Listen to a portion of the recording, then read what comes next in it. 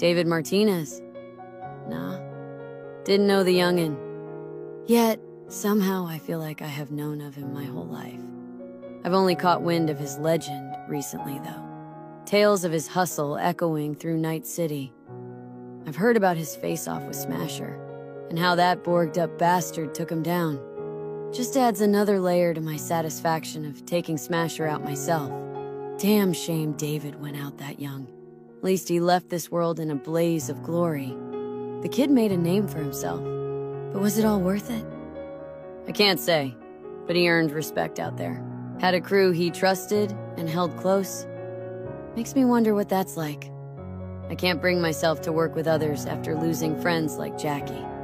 Most of the time, it's just me. Well, if you don't count that wild rocker boy inside my head. Fuck. Is it weird to say I feel like I've said this before? Like in another lifetime? Or alternate timeline? I don't know. Anyway, this one's for you, David Martinez. I'll raise a glass at the afterlife in your honor. Next time I'm there. Godspeed, Choom. Yours truly, Valerie.